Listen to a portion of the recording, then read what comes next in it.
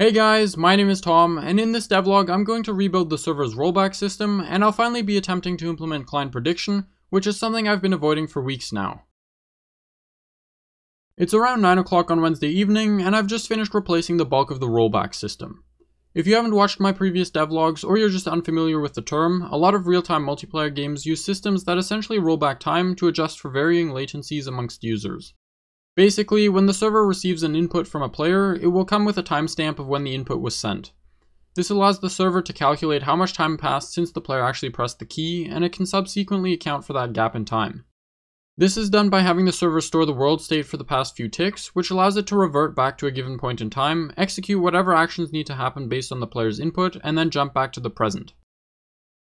Systems like this help reduce the advantage that players with fast connections have over those with slower connections, which is especially critical in situations where two players shoot at each other at the same time. Just because someone has a faster connection and their input message reached the server first, doesn't mean that they should always win in those situations, and while it's not perfect, rollback architecture helps compensate for lag. If that explanation didn't make much sense, or you're interested in learning more, I'll leave a link to a great article which helped me understand this stuff in the description. Anyways, last week I realized that I severely overcomplicated my rollback system, as if this topic wasn't complicated enough as it is. Not only was my code a headache to look through, debug, and modify, but it was also extremely inefficient because I was making the server resimulate everything between the present and the time that the input occurred, so I've been working on rebuilding it. There's some important parts missing which I still need to add, but the problem is that it's really hard to test a system like this without already having everything else in place, so there's roughly a 99% chance that I'll be running into plenty of bugs and errors over the next few days. I'm glad I've made as much progress as I did though, especially since I had a tough time getting started. This stuff requires a lot of thinking, and I often find myself writing some code when I realize there's a much better way of doing it. Then I go back to thinking, and because I feel like I'm not making progress, it becomes a lot easier to get distracted with other things. On the bright side, I managed to get a good start planning the next video. Several people have asked me how I made my boat float, so I thought I'd share that. My original goal was to not make a tutorial this week because those take a lot of time and it's pretty unexciting work, but I'm now doing that after all. This is partially because simply explaining how I did it would take at most 2 minutes, and that just feels like it's too short. I also did some research, and it seems like most of the tutorials about boat physics are quite old, so I think I have a good chance to rank and search for some really nice keywords. The great part about this is that while playing around with a test project for the video, I actually managed to improve my buoyancy code so it produces much better results. The mechanism behind it hasn't changed, but I made a rather small tweak which helps mimic real-life buoyancy much better. I don't think I've ever been completely satisfied with how my ship behaves in the water, and I'm honestly not sure how I didn't figure this out earlier, but tomorrow I'll upgrade the buoyancy system and hopefully get that video to the point where all that's left is the editing. It's early on Thursday afternoon now, and the ship's buoyancy code has been upgraded. The previous iteration was a mess. It was way too bouncy, especially when sailing against the direction of the waves. Now the boat actually feels like it's floating, which is something I've been trying to nail down for a long time. I'll probably keep making tweaks to the values, but for now this will be fine. I also forgot to mention that over the weekend I added some stars to the skybox, although to be completely honest, I'm nowhere near happy with how they look. The main issue is that they rotate as though the player could see both the north and south poles at the same time, which obviously shouldn't be possible. I remapped the skybox's UVs to match those of a sphere, but that causes the stars to scrunch at and rotate around its poles, which doesn't look nice at all. I'm honestly not sure if an actual skybox is the way to go. Rendering a plane in the distance and always keeping it in front of the camera could be an option, but at the same time I don't know if that would help solve any of these problems.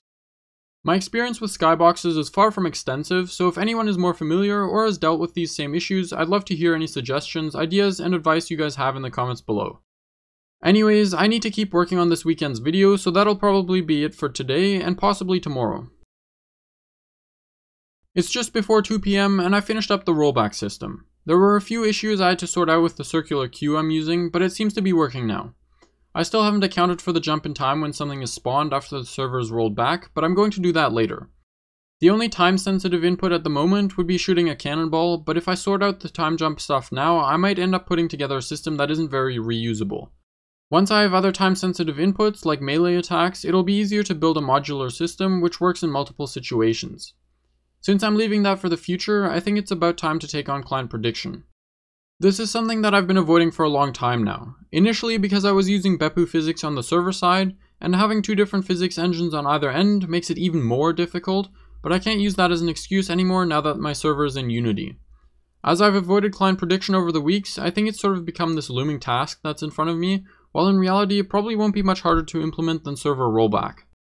I'm going to do a quick refresher and reread a few articles about the subject just to make sure I do this effectively, and then I'm going to jump in.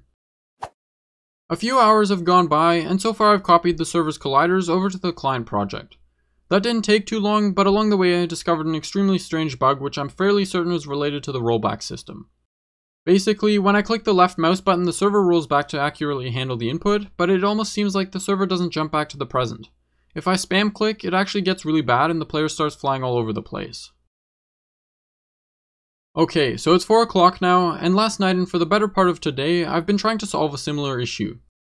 I managed to fix the problem where clicking caused the player to freak out. It turns out there was another issue with my circular queue, so the rollback system was rewinding to the wrong state. However, there's another issue that causes similar symptoms. Seemingly at random, the player will start snapping around.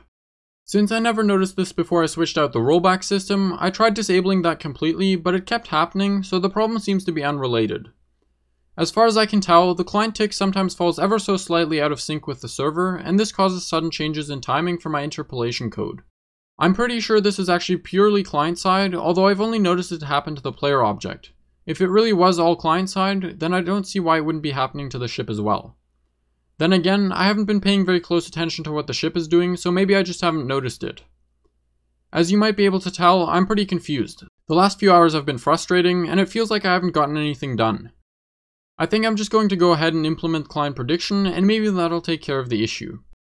That honestly seems like a terrible idea because I probably shouldn't build client prediction on top of systems that still have issues. It feels like I'm about to build a house on a broken foundation, but I just need to focus on something else for a while. It's 8:38 PM and I've just implemented the actual prediction part of client prediction. This just means that the client now also calculates its own movement without waiting for the server to send a position update. Since I haven't implemented any kind of reconciliation for when states received from the server don't match what was predicted, the client currently has full control over the local player. Reconciling incorrect predictions without the player noticing a clear teleportation is going to be way more difficult. Before I can start working on reconciliation, there's something that needs to be dealt with. Currently, the client's predicted position diverges from the server's version extremely quickly. Even on a completely flat plane, the two don't match for very long. I'm pretty sure this is because inputs are being handled slightly differently on the server compared to the client. While the client samples inputs regularly, the server just applies them as it receives them, which means that it's possible for multiple inputs to be consumed in a single server tick. To get around this, I've added a bit of input prediction.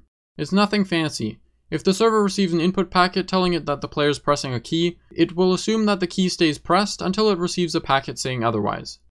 This makes it possible for the server to sometimes apply input over the course of more ticks than the client does, which I think is what's causing most of the divergence.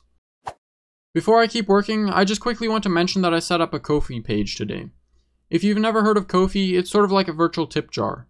The premise is that you can buy your favorite creators a coffee. Monthly subscriptions are an option as well, so in that sense it's similar to Patreon. However, I do want to make it very clear that there's not any kind of expectation for you guys to leave a tip. It's a particularly weird time to be asking for money, so I definitely won't be pushing this often. I'll probably mention it in a tutorial at some point, and maybe at the end of the occasional video. Watching my videos all the way through and leaving likes and comments is already a huge help, and the concept that anyone would want to support me financially is absolutely wild to me, but for those of you that have asked about ways of doing just that, now you can. I'll leave a link in the description. In case anyone is wondering why I chose Ko-fi over something like Patreon, it's because Ko-fi just seems more relaxed. Patreon is very much focused on tiers, perks, and premium content, but I want to focus on my game and making videos for YouTube, not content to stick behind a paywall. That being said, I've set up a special role for supporters on the Discord server, along with a private channel as a small extra thank you. And if anyone has any other suggestions for perks, let me know in the comments. I'd love to hear them.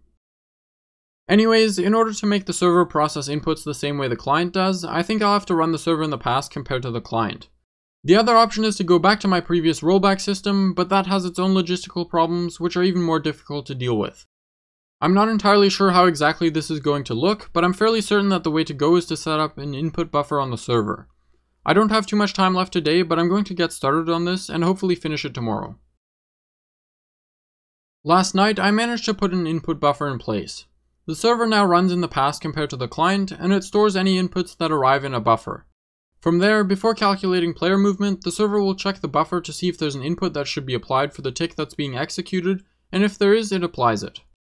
The client's and server's representations of the player now diverge a lot less, and it happens much slower too. It's obviously not perfect, especially when the player changes direction very suddenly, but with consistent reconciliation it should be fine. I also changed how the server player's position is represented. Instead of an ugly box, it's now a slightly less ugly pink, semi-transparent capsule. Apparently, the client's player is also able to jump extremely high sometimes, which is something I'll need to investigate. However, this video is getting quite long already, and I want to get reconciliation in place before I end it, so I'm going to get started on that right now. It's 4:30 on Friday now, and I have some unfortunate news. I've been trying to get reconciliation working, but it's just not there yet. I knew it would be difficult, but even so, I definitely underestimated it. Right now I'm facing a problem where for some reason my reconciliation code is overdoing it, so then it has to reconcile in the other direction. When it has to do that on two axes, it's actually possible for the client's player to go into orbit around the server's representation of the player, which is definitely not what I want. I was really hoping I'd be able to get this done today, but it's already quite late and I need to start editing this video. Hopefully I'll be able to fix up reconciliation so that it's working next week, but that's going to have to be it for this devlog. If you enjoyed the video, make sure to smack the like button and let me know in the comments what perks you'd like to see for Ko-fi supporters. I haven't entirely decided what I'll be working on in the next devlog, but with client prediction nearly done, it'll be something less technical and more interesting, possibly PvP. If you'd like to join me on the rest of this development journey, consider subscribing and hitting the notification bell so you're always informed when I upload something new. With that said, thank you so much for watching, I really appreciate it, and I'll see you again next time.